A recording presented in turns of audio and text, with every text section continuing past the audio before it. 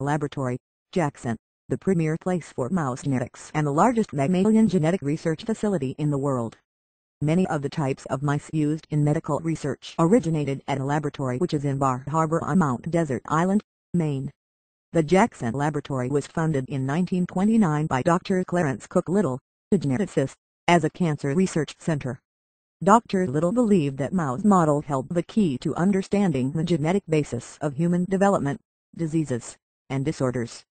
Today the scientific community recognizes the mouse as one of the most important model for human diseases and disorders. The recent essay in the journal Nature observed, at least 17 Nobel Prizes, 2 major scientific tools, monoclonal antibodies and gene-targeted strains, profound scientific insights into the immune system, retroviruses, oncogenes, cancer, the inheritance of complex traits, and countless scientific experiments have flowed from Little's work at the Jackson Laboratory. The laboratory is one of 10 institutions designated by the National Cancer Institute as a basic cancer center dedicated to advancing the understanding of the genetic factors underlying cancer. Laboratory, Jackson, the premier place for mouse genetics and the largest mammalian genetic research facility in the world. Many of the types of mice used in medical research originated at a laboratory which is in Bar Harbor on Mount Desert Island, Maine.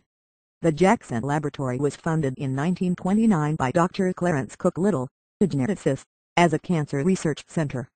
Dr. Little believed that mouse model held the key to understanding the genetic basis of human development, diseases, and disorders. Today the scientific community recognizes the mouse as one of the most important model for human diseases and disorders. The recent essay in the journal Nature observed, at least 17 Nobel Prizes, 2 major scientific tools, monoclonal antibodies and gene